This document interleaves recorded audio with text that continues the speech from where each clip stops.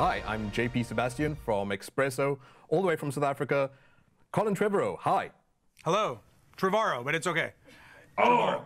Rhymes with tomorrow. sorry. It's okay. It's a thing. No one, only the British get it right. Only the British.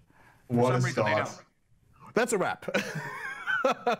Okay, Mr. Trevorrow, the director of Jurassic World Dominion. I got that right, at least. So, I got to get rid of these. I've been carrying them around for the past couple of days since I've watched this. 2 thumbs up. Oh, right on. Excellent, man. The Spielbergian claws to full.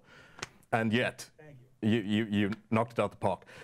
So, I have in my notes when I was in the cinema like a series of thank yous where I was just like, dust, thank you, snowfall, dirt, dinosaurs in the background, out of focus.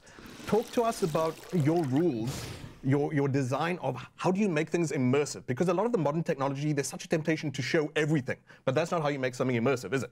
No, it isn't. It's a great observation, and it's something it was one of our rules, is to make sure that the dinosaurs were never too presentational in this film. They didn't know the camera was there. And I think oftentimes, like, there'll just be this moment where they'll pose and they'll roar right in the exact way you need them to. And we do it once when it matters. But otherwise, you know, there's that one. But it was really, especially when we get into Malta and we change the cinematic language of it. You know, Steven Spielberg's films have a really elegant camera that glides. And once we get into that world, we're really handheld. And it feels like, it's almost like there's a documentary filmmaker trying to capture what's happening. And so those were, you know, subtle changes that hopefully worked their way into the movie feeling both familiar in some ways and then really different and hopefully really fresh. Totally fresh. And so the other thing I wanted to ask you about is, and this is, that's all the technical stuff. Now, I could talk about the action and the thrills and spills, but I want to talk about the feelies. I'm usually a Grinch when it comes to movies, and yet somehow I welled up twice watching this.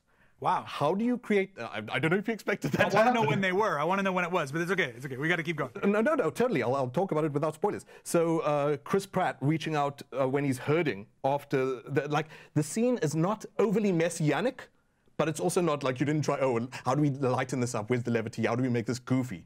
How do you, what is the magic of making something so moving? As well as, by the way, the ending sequence of the wildlife. I won't go into the details about that.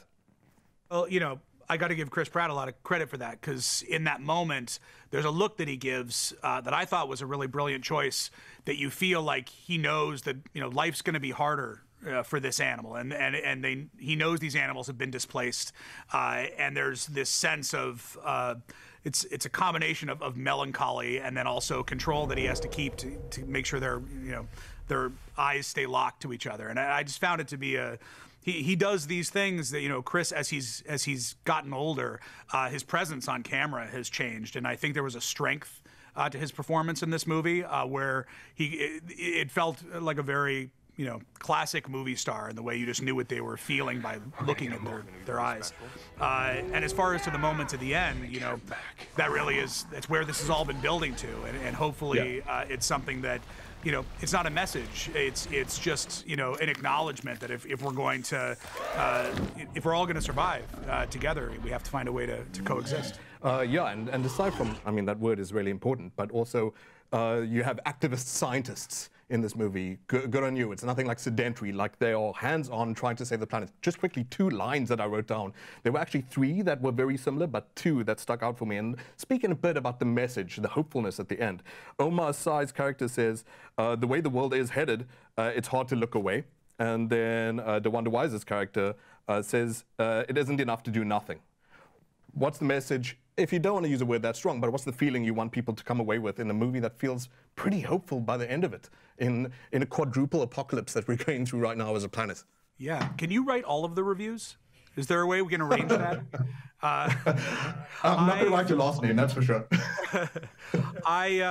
Those are all lines that are very important to me. Those happen to be lines that I wrote myself. And because I care very much that, you know, we've made a lot of movies about dinosaurs chomping people, and yet, and that's awesome, and I love watching it. But why? What is our purpose, and what is our reasoning? Yes. And so it's a movie that I think reflects the way all of us were feeling at the time, in a world that, you know, is facing a tremendous amount of challenges in the way that we interact with nature.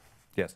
So that's my time, sir. Interviews extinct. I have to say that absolutely that came across really strongly. was surprisingly moving to me. Not just the thrills and spills, but that's there too. Everyone go watch Jurassic World Dominion. Colin Trevorrow, thank you so much for your time. I appreciate it.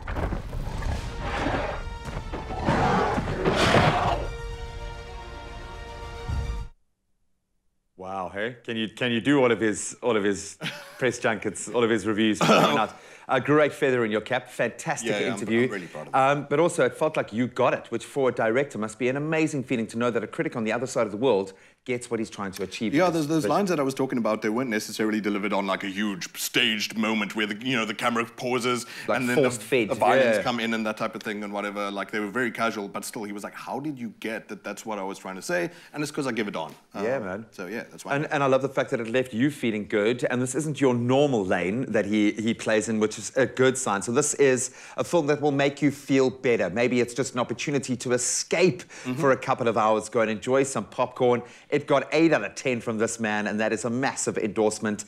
Jurassic World Dominion is finally here tomorrow.